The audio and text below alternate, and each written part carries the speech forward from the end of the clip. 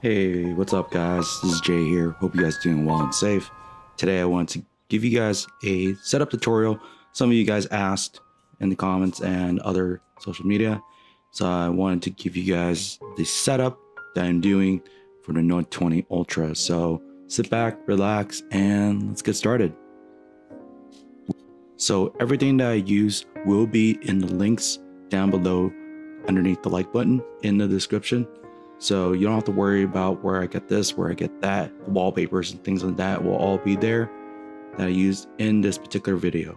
So let's go ahead and talk about the next item, which is this bottom widget here. It's a Google search widget. And what I do is I go into KWGT, make sure you guys have that installed along with the Pro key.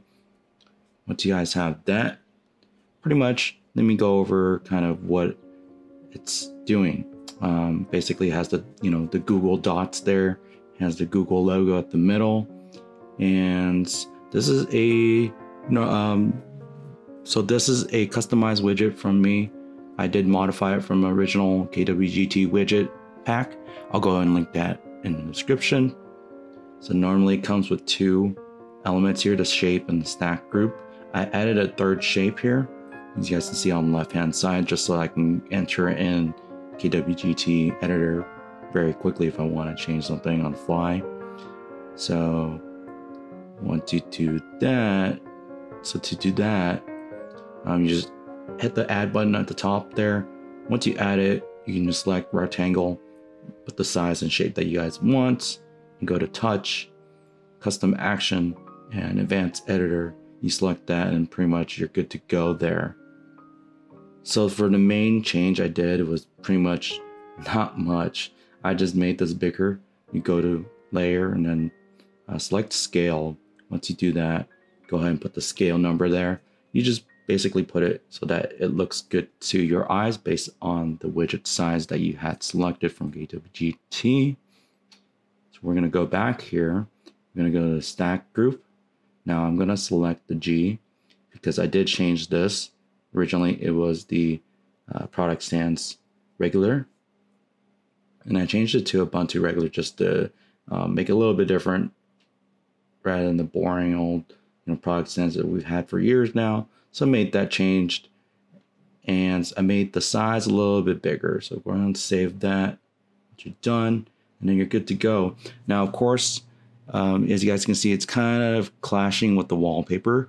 And for me, I'm okay with that because I've selected different wallpapers and different wallpapers will reflect differently. As you can see, the lighting is not actually matching because this is a light wallpaper and a white text kind of on top of it. So of course there are kind of limitations. You can't only put like light wallpapers. You can only put darker wallpapers so that it comes out okay.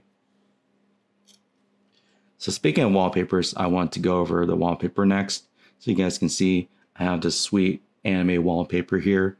How did I get this? I got it on pixiv.net.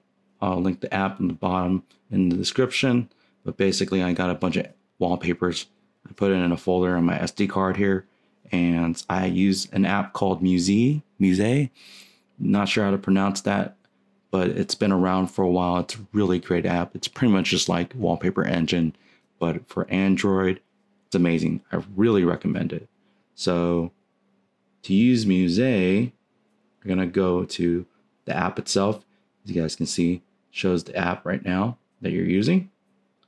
Pretty nice. So pretty much when you set up, it's going to be blank. It's going to have some default wallpaper here. You can actually view your gallery if you click this and you go to your gallery app and then check it out. You can actually look at the photo. But for my case, to set this up, we're going to go to sources. You're going to go to this second card here. You're going to select, you can have settings here. And you see that you go there, you can see which folder it's been selected. You could add more folders and you go ahead and add it here. So if you want to add your own custom folder with a bunch of photos in there, pretty much go to settings. You can hit this three icons and you can import photos and you can import it for wherever. And then once you import it, you're pretty much good to go. So that's pretty much how I did it. You can do it from this way too. whatever you like. So one other thing I did want to show you guys here is the third icon here at the bottom says effects. You guys go here, you guys can see that there is a blur, dim, and gray option. This is probably not the best photo to show that in, but because it's dark. Okay, let's go to this one. So you guys can see that there's a blur, dim, and gray option. And if I can slide it over, you see right now it's going to change the home screen. If I slide it over all the way, it's going to make it really blurry, right? And you can make it dim. You can make it really, really dim. It takes a second to change. Or you can make it really grayscale, take away the saturation. So for the home screen, this is kind of my settings. I don't dim anything, I kind of just leave it default.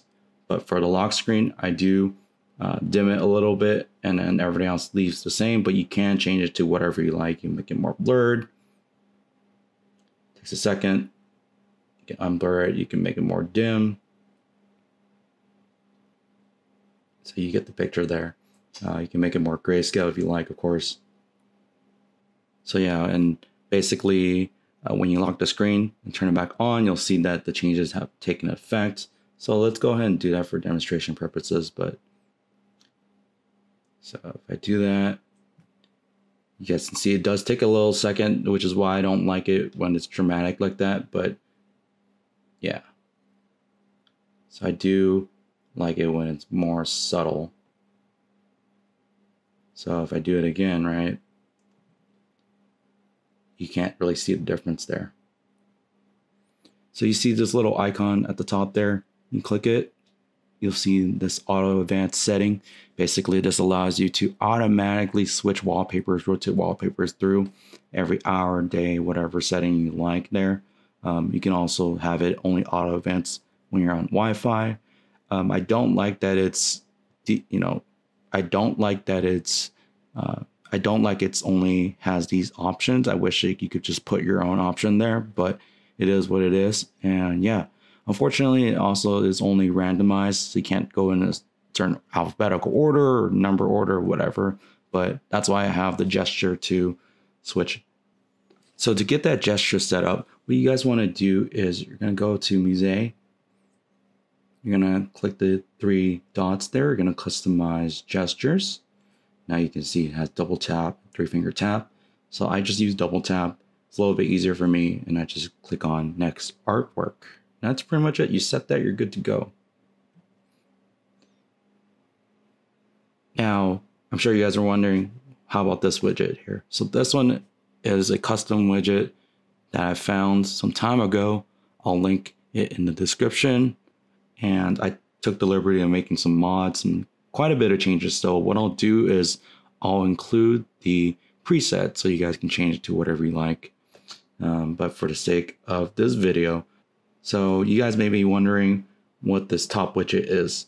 This is a KWG widget that I found some time ago. So I took some liberties to make some mods, added this portion here. And yeah, it was pretty cool setup at the time. I still like it. I've had it for a while. So, but let me show you guys kind of what it has here. So I do have a battery check here. So I click that bottom one and it gives me the battery status here, how much battery I've been using. If we go back, this one, this bottom one here is the weather widget. If I click on it, it shows me. So this one will show me the weather. I'll open it, but it's gonna close because right now I'm on airplane mode. And so this one right here goes to nothing right now. I haven't really set it up, but yeah, you can set it to whatever you want. And I'll show you guys how to do that. And then this top one goes to my calendar. So you go to that, it goes to calendar, you're good to go. So it's pretty neat setup. It's kind of like shortcuts and then visual information right on top of it. So yeah, it's pretty cool. Let's go ahead and dive into it. All right, so we're gonna go back here. And yeah, that's pretty much just like one example of that. Now, the last one I mentioned that I added this top portion myself. So I created an overlap group. So you guys see this is that section has the shape of the circle, and then an image, the text. You can put whatever text there. And then I picked this particular font. It's really cool. I like it. It's kind of different. Pretty much, yeah. And you put your own image here. This is what I had. So of course you can put whatever size you want. Just make it fill in there and move around until it's centered, and you're good to go there. So one of the tricks with this one is you have this kind of overlaying element on top of the information so that you could enable a shortcut. And so how I did that was I actually created these 3 extra shapes. You guys see this down here. I didn't put it into overlap widget so that it's a little bit easier to find quickly. You don't have to go in. You see the first one is for this weather one, and the second one is for the calendar, and then the third one's for the battery. It's not in order because when I did it at the time, I kind of just did it to get to work. But basically, let's go into this one. We're gonna go to touch. We're gonna launch app. You pick the app that you want, and in this case, I picked Overdrop, and then it's gonna launch it. Pretty much the same with the other ones. Now this, the battery one might be a little bit different for depending on which phone you guys gonna set up. If you're gonna set up with this phone, it's a little bit harder. With like OnePlus or Google, it's a lot easier to find. And I'll show you guys what I mean. So you're gonna have to use this launch activity. This is a little bit difficult here. You're gonna have to go to settings, right? But as you guys can see, there's a bunch of stuff here. Normally, like on more standard stock Android, it doesn't have all this stuff laid out like this. It categorizes a little bit easier, so it's easier to find. So you'll have to kind of just dig through your settings to figure out which setting you want to go to. Kind of have to like trial and error. So you see settings has 316 activities. So yeah, it took me a little bit to get to this. So again, I'll save this particular preset. So if you have an S20, or excuse me, a Note 20 Ultra, so I'll save this particular widget again so that if you have this particular phone, you can set it up. You don't have to worry about finding it in the settings. I did that work for you guys. So if you guys like that, please consider subscribing and enabling notification bar. So yeah, if you guys like that, please just get. So yeah, if you guys like that, please just get.